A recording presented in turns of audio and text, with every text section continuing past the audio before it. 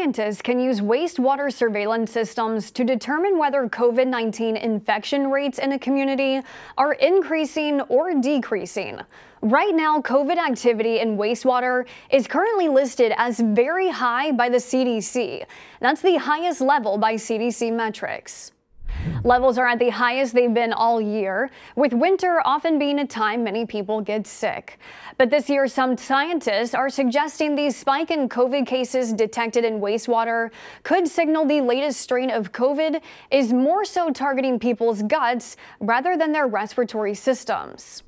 The newest variant of COVID that emerged in August is said to be the fastest growing variant in 2 years.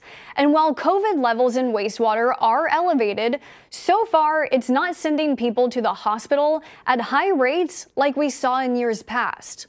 A WHO research director said people are detecting it in wastewater at as high a rate as they were detecting Omicron when it first emerged. But so far, we're not seeing a parallel increase in hospitalization. I think we have to watch that space. Some scientists say the newest variant is selectively targeting people's intestinal tracts.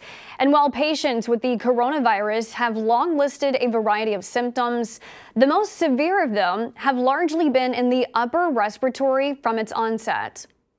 But some microbiology researchers say infection trends have shifted away from lower lung infections since the Delta variant in 2021 and continue to do so in this newest variant.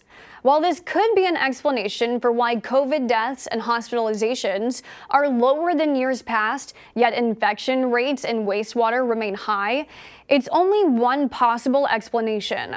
Researchers say the evidence is limited as they continue to study a virus that in its short history has been unique and unpredictable.